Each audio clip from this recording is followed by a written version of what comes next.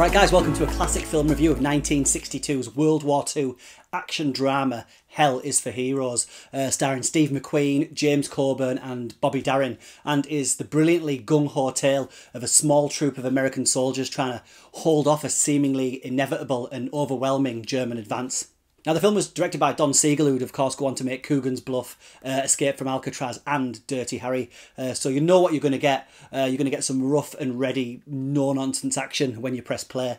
Now, it's a small, low-budget affair that makes it feel like it was made a decade earlier.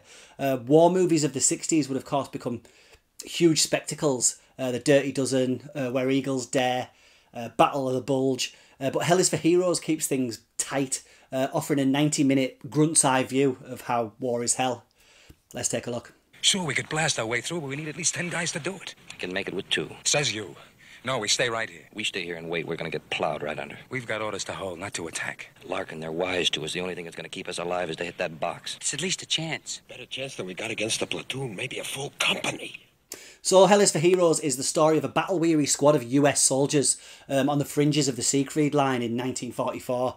They're sat expecting to soon be shipped out and finally head back home. Their small ranks are added to with the arrival of a replacement, Reese, played by Steve McQueen, a former master sergeant who's been busted back down to private for going AWOL and stealing a Jeep. Now, already in enough trouble, he goes on an unauthorised evening visit to a nearby town's drinking establishment, and it almost spells the end for him until a Sergeant Pike, played by Fess Parker, an old acquaintance of his, arrives to save him.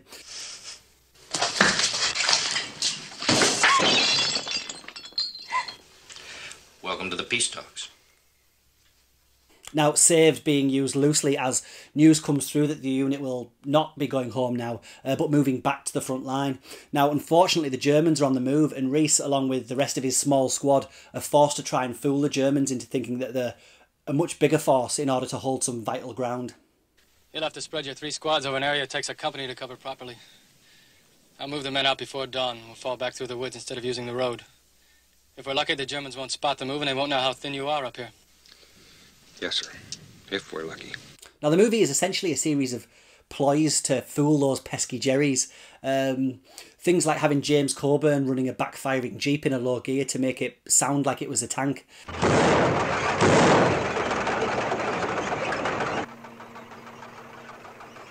Dies klingt mir wie ein schwerer Panzer. Wie dieser hier. And also comedian Bob Newhart is asked to stay and pretend to be talking to HQ on the phone to fool the eavesdropping Germans after the gang learns their base has been bugged.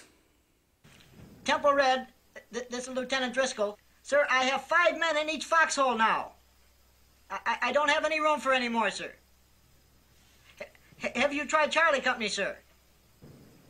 Well, sir, there's still a war going on in Japan, you know, sir. You might send them over there. Now, don't be fooled into thinking it's all hijinks. A brutal assault by a German patrol results in some tragedy, but also offers us a glimpse at how unhinged McQueen's Private Reese is after we see him savagely hacking the enemy to pieces with a butcher knife.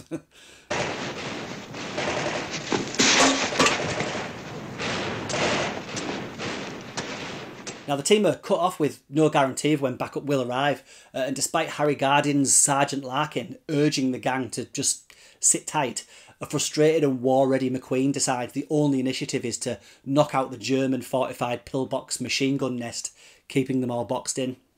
Now, I always imagine that this is an early role for Steve McQueen, but he was about a decade into his career at this point. He had films like The Blob and The Magnificent Seven under his belt, and of course, he would own the 60s, a decade that would make him an icon with such films as The Great Escape and Bullet.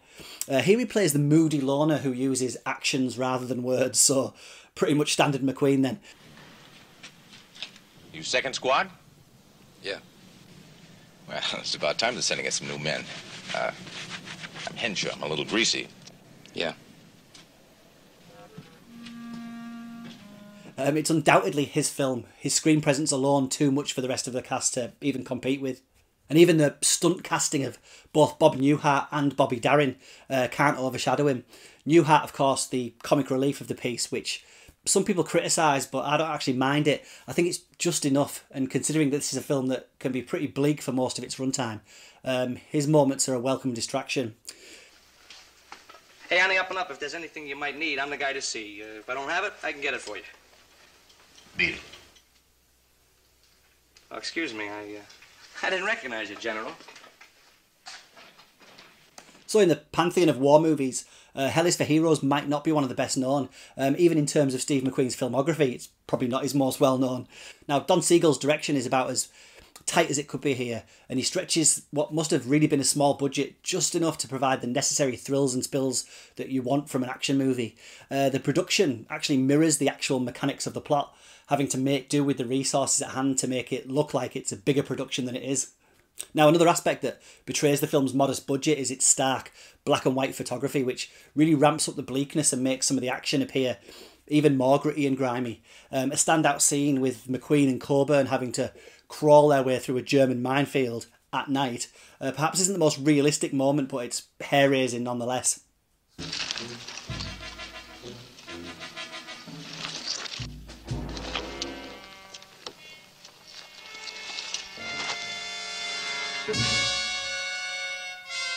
Now, Don Siegel can handle an action scene or two, there's little doubt of that. But one of the strengths of Hell is for Heroes is that it's also a great character study. It highlights both the danger and death of wartime, but also the futility and boredom of the battlefield. And what's refreshing about watching it is that it's mostly free from the usual war movie cliches. There's no romantic subplot shoehorned in there.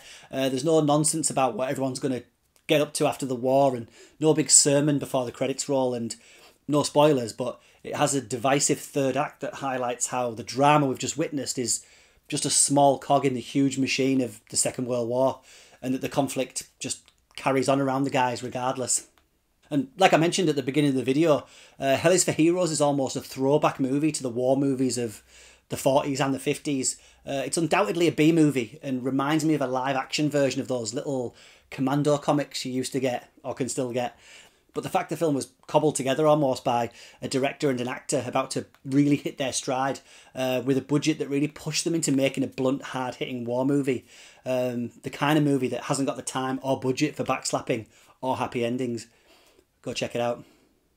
And you're gonna carry out orders, my orders, you got that? You wave that finger in my face once more and I'm gonna take your head off. I'm gonna give you that chance, mister. As soon as this is over, I'll square off with you anytime. And you wanna know something? That's the best thing I've got to look forward to.